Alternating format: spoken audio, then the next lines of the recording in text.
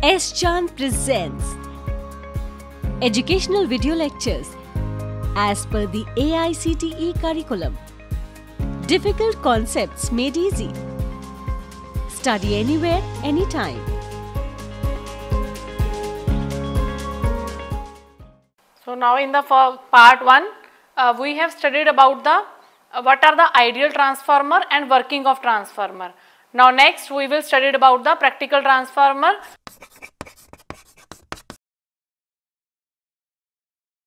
I am Narendra Kaur. Now if you want to study this topic in detail, kindly refer this book by S-Chan Publishing. E-book link description is given in the description box. Now I will start what are the practical transformer. So practical transformer are basically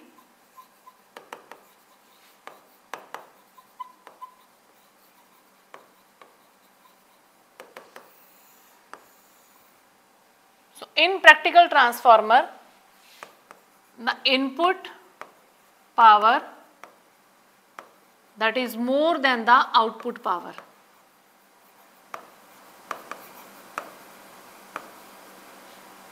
Means this input power, if this is the input power, that is more than output power. Now if this is the core of transformer,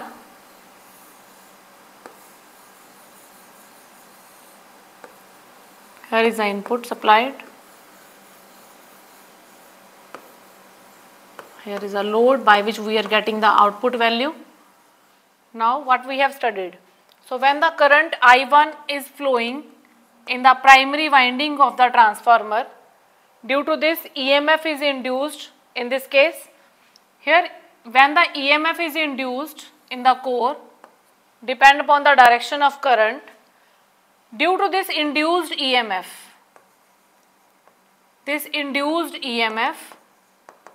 will produce some amount of the eddy currents.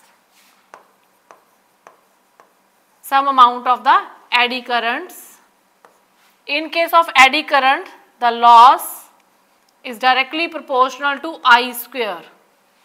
Means when the EMF is induced in the core, some amount of eddy currents are produced. That eddy currents, in case of eddy current, loss is directly proportional to I square. So there is some loss in the current. When there is loss in the current, automatically the output power that is smaller than the input power. So in case of practical transformer, we can write this input value here, the input power that is given by I1 V1 cos theta 1. And the output that is given by I2 V2 cos theta 2. So here we will get this I1 V1 cos theta 1, that is equals to I2 V2 cos theta 2 plus some losses. So means in case of practical transformer, this input value that is equals to some output value plus some losses. So now again these losses can be represented like Pi plus P copper, or you can say that this Pi that can be represented as PH plus PE plus P copper. Now what is this P term over here?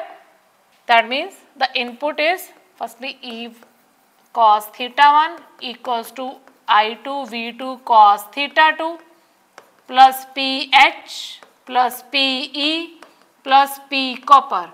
So what are such kind of losses? What is PH here? That is a loss in the transformer due to hysteresis. PE, that is a loss in the transformer due to eddy current. What is P copper? That is a loss in the transformer due to its core, because core is made up by copper or iron. So such kind of losses are called, these are the losses in the transformer. So in this case the input power is more than the output power, and the number of windings in the primary and the secondary. Number of winding here N1, in most of the cases N1 is more than N2, means the number of windings are more in the primary coil than the secondary coil. So and third one, frequency N1 or N2, they are not equal. Means frequency at the input end or at the primary part, that is not equals to frequency at the output part. So this is about the practical transformer.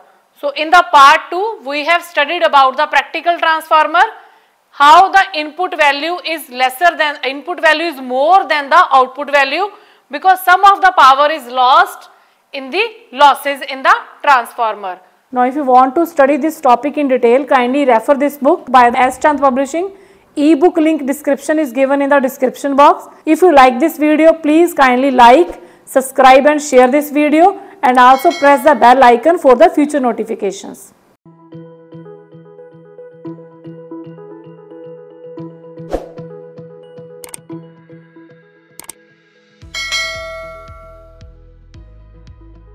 All rights reserved. This video has been prepared for educational purposes only. No part of it may be reproduced or copied without the permission of the copyright holder.